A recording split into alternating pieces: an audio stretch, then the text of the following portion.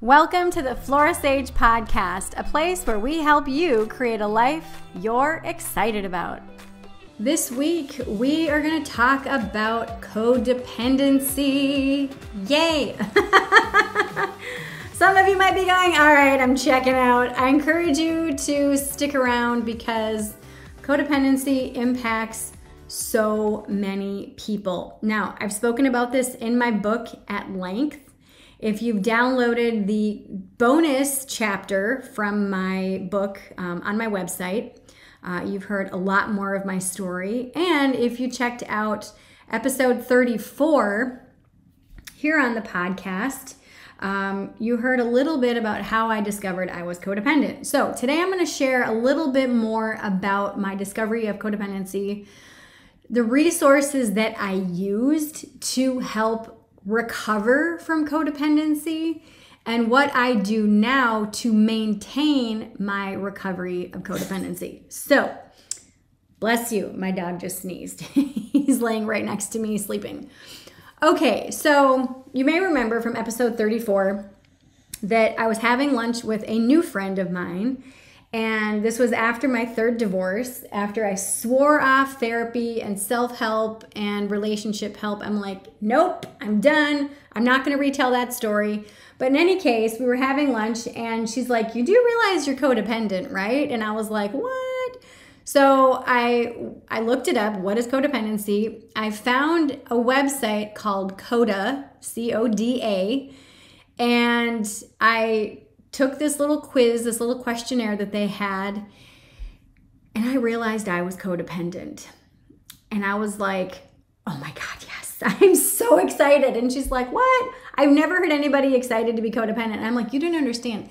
Now I know how to fix my shit. Now I know how to fix my relationships. And so in digging into codependency, I realized that there's two types of codependence. There is the overt and the covert. So the covert is the chameleon. These are the people that don't say anything when somebody slights them, when somebody crosses their boundaries, because they don't want to ruffle feathers. They don't want to upset anybody. That was who I was. I legit was the covert codependent. Then you have the overt codependent that does the passive-aggressive stuff, that does the you will do this or else. They do the gaslighting. They do all of these things that make you feel like shit and make you feel like that you have no choice but to comply with what that person is saying.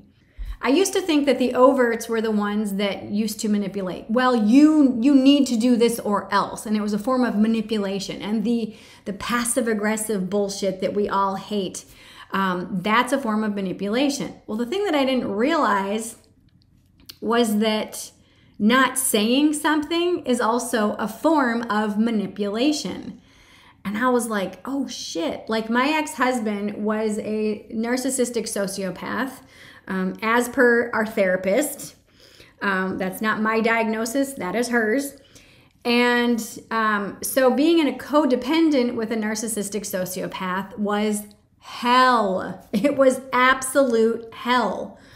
And that's why when I learned effective communication with a sociopathic, narcissistic, codependent, overt codependent, is hell. Being very communicative is not a good thing because then it increases the gaslighting. It increases the sarcastic remarks that really are designed to cut you down and butcher your self-confidence and self-worth. So when I started to dig in and learn these two aspects of codependency, the overt versus the covert, and I realized that I hated that my ex-husband was so manipulative and so this and so that. And then I realized, oh shit, like I am the same way. I'm just being covert about it. That was a come to Jesus moment. That was a moment where I was like, oh my gosh. So when I don't say anything to someone because I don't want to ruffle feathers, I'm manipulating that person because they're not getting all the information. Okay? So if somebody crosses your boundary, let's just say, and you don't like it, but you don't tell that person that they've crossed a boundary, they're just going to keep doing it because they don't know they've crossed a boundary. Sometimes they know, and if they know their boundaries or your boundaries and they keep crossing over them, then they're just a jerk, and that's a whole other conversation. But when, by not saying something, you're manipulating the situation because they don't have all the information at hand. They don't have all the information, and if they had all the information, then they may modify their behavior around you and towards you, hopefully so that it's healthier. So in any case, that was the biggest aha moment that I had right out of the gate. And I was like, oh shit. So I learned to, even though it was really, really uncomfortable, I learned to start to speak up and speak my truth, even though my voice shook, even though sometimes it felt really, really awkward. It worked. It worked. I said, I don't like when you do this. This makes me uncomfortable. All of a sudden, oh, I'm sorry. I didn't know. Thank you for telling me.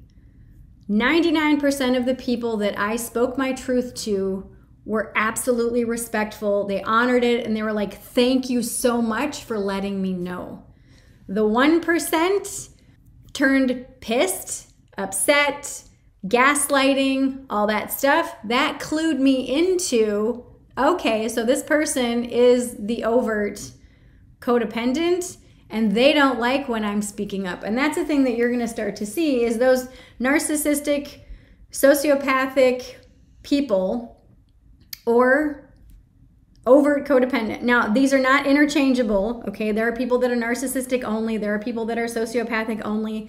There are people that are just overt codependents. I just happened to have an experience with someone who was all three. And if you don't know what a narcissist is, Google it. If you don't know what a sociopath is, Google it. You're going to be in for a huge awakening. And but in any case, so allowing myself to really recognize those two types of codependent traits was absolutely huge. So I started to commit to reading. So after my relapse, okay, let me back up for a second. So discovered codependency, went to a meeting, got a bunch of literature, discovered the two different types of codependence, and I was like, whoa. And then I'm like, yeah, I don't need to go through the steps. I'm good. I was totally intellectualizing it. I relapsed, had a one-night stand, and was like, fuck, I don't want to be this person. So I actually committed to reading the literature, going through the steps, and going to meetings every single week. And when I did the steps, I did it. I'm like, if I'm going to do this, I am going to do this. I have a ton of resources that I'm going to post in the show notes. It's a lot, but this is exactly what I did. So there's an online fellowship for recovery. It's called intherooms.com. It works best in your Chrome browser. But this is how I attended meetings. And I still will pop in from time to time to do a meeting. Sometimes I'll share, sometimes not.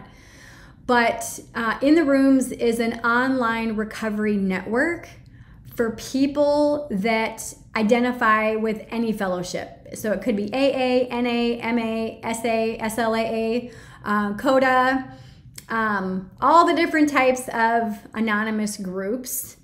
Highly, highly, highly recommend, especially in today's society where we have COVID and other things going around. It's really nice to be able to attend meetings. Now, you can have this truly be anonymous to where you don't have your name, you don't have your image. You can pick a random name, you can pick a random image, and then for meetings, you do not have to show your face. You do not even have to turn on your video. So it's super nice, super, super, super anonymous. And it's so beneficial because when you're in a meeting, you truly can hear people all over the spectrum. You can hear people that it is their first meeting and their first realization that they're codependent. And then all the way up to people who are in recovery, who have healthy, thriving relationships and who offer promises of hope, like, keep going, I promise it gets better. And you hear everybody's messy middle and you realize that you're not alone. And you also hear things that people have done that have worked for them. And you can kind of put those in your back pocket for you to possibly try in the future. So along with the meetings, like I said, I also did 4 books that I worked through the steps. Now, like I said, I was like, if I'm going to do this, I'm going to do this the right way. So I got the 12-step handbook. I got the big blue book. I got the 12-step workbook for codependency. And I got the Codependence Guide to the 12 Steps by Melody Beattie. All of these links are going to be in the show notes. And so what I did was for all 4 of these books, I read step 1 in the 12-step handbook. And then I went to the blue book and read step 1. Then I went to the 12-step workbook. I did all of those questions and did step 1 in that book. And then the Codependence Guide to the 12 Steps, I did step 1 in that book and I answered all the questions. I did that with each step, and I only did 1 step at a time in each one of those books. And it took me just at around 7 months to do all 12 steps. And I got to tell you, some of the steps were really, really easy. Step 4 was the hardest because step 4 is when you literally say, this is all my shit, okay? And then step 5 is when you share your step 4. So this is someone who typically doesn't know you. They're typically someone who has been through the 12 steps of your fellowship, in this case for codependency. I spent 2 Fridays at a local bread company having lunch and sharing my step 5 with a fellow codependent. And it was so eye-opening and so refreshing and so freeing. I just can't even tell you how exhilarating it was. One of the other things that I did to enhance the step work was I did these 12-step PDF worksheets from a group down in Tulsa. And again, I'm posting all of this information in the show notes. This is under the heading 12-step PDF worksheets, and there's 5 of them. There's the 12-step main PDF hub, and then there's the 12 steps with Melody Beattie, childhood, adolescence for step 4, and then some additional questions. And again, like I said, I was not going to half-ass this work. I was like, I'm done being codependent. I'm done having shitty relationships. Let's do this. And like I said, this is one of the reasons why it took me 7 months. After I finished my 12 steps, I kept going to the meetings and sharing every single week. After about 1.5 years, I asked myself, I'm like, I don't know if I'm getting any better or not because I'm literally living in a bubble. I've done the work, I'm going to meetings, but I'm not in a relationship. And like I said, my codependency traits typically reared its ugly head in intimate relationships. And so I'm like, okay. So then I'm like, I think I'm ready to start dating again. So fast forward a couple weeks, my sister hooked me up with this guy she worked with. We started dating for a couple months and it was great, but there was a couple things that I was like, I don't know if I really resonate with these particular things. But like I said, like for the most part, it was like probably 85% of our relationship was awesome. It was really, really good. We super connected on like so many different levels. But there was about 15% of the relationship that I was like, can I live like this for the rest of my life? And I said no. And so I broke up with the person. And he goes, I don't understand. We're like so good together. And I'm like, we are. However, there's these few things that I don't want and can't live with for the rest of my life. So I'm breaking up with you. And he was so confused. And I'm like, and I was very tactful, very respectful, but he still didn't understand. And again, I tried to explain it, and then we went our separate ways. He finally understood, and all was well in the world. And I was very proud of myself because the old codependent me would have stayed because he is such a great person. And we did have such an amazing connection. But like I said, those couple of things that just were red flags for me that I knew I couldn't live with for the rest of my life, I knew that I had to leave the relationship. Even though it was good, it wasn't great. That's how I knew I was better. I was like, yes. Well, then I was like, okay, I don't want to get cocky. I don't want to like just think I'm better and then that's it and never check in with myself and all that jazz. So every single Sunday, I have a reminder on my phone.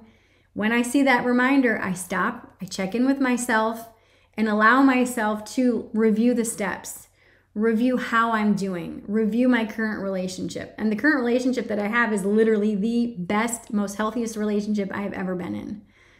So I promise you, when you go through the 12 steps, when you go through and you do the work, you can't intellectualize the steps. You truly have to go in and dig in and do the steps. When you do the steps and you get that support through meetings and whatnot, life gets better. Life gets better. And you gain tools of communication. You gain tools of understanding. You gain tools of introspection. You gain so many different tools that help you in your current relationships like nothing has ever helped you before. I mean, it's almost mind-blowing. And through going through the 12 steps, it has allowed me to truly feel free in my relationships and to truly feel like I can handle whatever life throws at me because I know I'm going to be okay. They do recommend that if you are in recovery to not have a partner for the first year. Some people recognize that they're in codependent relationships while they're in a relationship. And if you feel that that is the case and you feel that your partner is willing to work the steps with you, I would recommend doing it. However, typically if you're in a codependent relationship, one is the overt and one is the covert. And typically the overt codependent is the one that gleans a lot of benefit because they have typically the most power and control over the other person. So it is and can be challenging if you have a partner who is the overt. Now, if you are the overt codependent and the one that does the passive aggressive eye roll and things like that, give yourself permission to just stop. Give yourself permission to own your form of manipulation. And if you are the covert, the someone that doesn't say anything, that doesn't want to ruffle feathers, that doesn't want to have an awkward conversation, you truly need to also get over yourself. You need to speak up respectfully and have faith in the person that you're in partnership with. Okay? So this is no place for ego. This truly is a place for you to decide, do I really want a healthy relationship or do I still want to just stay stuck in my bullshit? Really. And, codependency is a learned trait. I learned it from my mom. My mom was very, very judgmental. She was the overt codependent. When I saw my mom judge people, I was like, oh shit, I do not want her to judge me that way. And so I started to try to conform and be that chameleon and be that person who I thought she wanted me to be so that she would love me. And that's how I learned to be a chameleon. That's how I learned to not say anything if what she said didn't make sense to me or crossed over my boundaries or was just rude or whatever. I just didn't say anything. I did not say anything. And then with my dad's second wife, you've all read my book. Hopefully you know the story. It was hell. It was hell. And I could not say anything because if I did, all hell broke loose. And it was a safety thing. It was a survival tactic for me so that I could feel safe or somewhat safe in my environment because I knew if I spoke up, all hell was going to break loose and I was probably going to get locked in my room again. And it was one of those things is that when you recognize that, wait a minute, I'm an adult now, I'm in my own home. Hopefully you are safe. If you're not safe, please find some resources. Please get safe somehow, some way, but really allow yourself to recognize that, okay, I'm an adult now and I can choose to learn how to communicate. I can choose to learn how to be respectful in my communication. I can choose to own my part in my relationships, but I can also choose to call somebody out on a boundary that they're crossing that is not okay with me. And that's the beautiful thing about going through the steps of codependency, going through and finding support and going to those meetings and really giving yourself the opportunity to have a healthy relationship.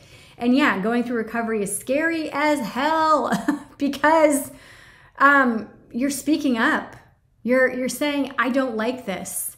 And if you're the overt, you're keeping your mouth shut, or you're not doing that passive aggressive thing. And I would find myself anytime somebody did this passive aggressive thing, I would shut down even further. And that drives a wedge between you and the other person. If you feel that you are codependent, if you feel that your relationships, and not just intimate relationships, but relationships with others, it could be a boss, a coworker, a subordinate, it could be, it just depends. I mean, some businesses have like the hierarchy, whether it's the boss, the manager, the subordinate, blah, blah, blah. So I remember one time I asked my boss what the chain of command was for work. And he goes, we don't really have like a chain of command or like a tree of whatever. He's like, it's more like a bush. Like everybody's kind of in the same boat. And this is an open door policy. And I loved it. I loved it. And it was such a great, beautiful example of powerful leadership. So in any case, I say all that to say this.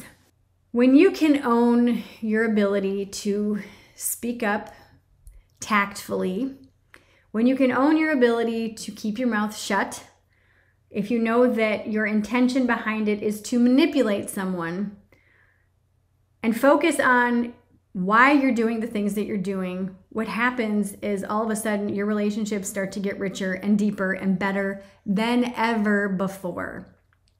So, as I mentioned in the show notes, there is a ton of resources. Click on them, dig into them, check them out, and give yourself permission to really get honest about your codependent traits. If you identify as a codependent, look at if you feel that you are the overt or the covert. Again, the overt is the one that speaks up that you will do this or else. The covert is the one that does not speak up, that keeps their mouth shut, that doesn't want to ruffle feathers. And again, this is a learned behavior. This is a safety mechanism that we use to stay or hopefully feel safe in the environment that we are in. And this can happen over time. You don't have to have grown up in a codependent relationship or in a codependent environment in order for you to be codependent. This can happen in adulthood. Typically, it happens when there is some type of addiction. And in my case, my mom was just like a raging, overt codependent. And then when she passed away, my dad married someone who was a fan of the bottle. And so let's just say that there was a lot of things that she did not remember the next morning. And there was a lot of things that we had to do a certain way or else. And it was just not a safe environment, not an environment where someone could truly thrive, at least from my perspective and my experience and vantage point from that environment. You know, I was one of many in that environment. And so in any case, I really hope that this helps you.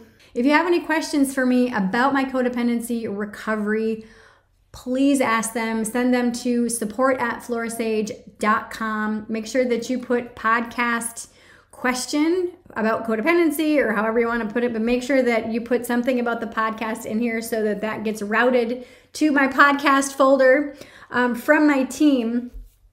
And I will add it to a list of questions that I get. And as soon as I have a good list, then I will do another episode about codependency and the FAQs that I'm getting from all of you. So I love you guys. Thank you so much for showing up today for yourself.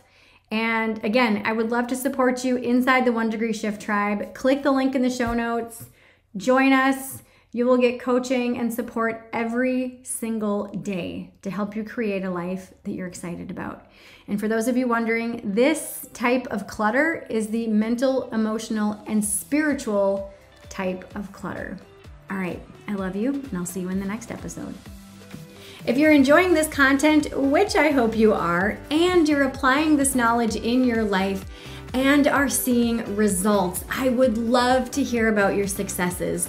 Click the link in today's show notes, share your success story with me so you can help to inspire others. Also, if you've been loving these episodes, it would mean the world to me if you would rate this podcast on iTunes. A 5-star rating is what I always aim for. Thank you for listening to today's podcast episode. All links mentioned are in today's show notes.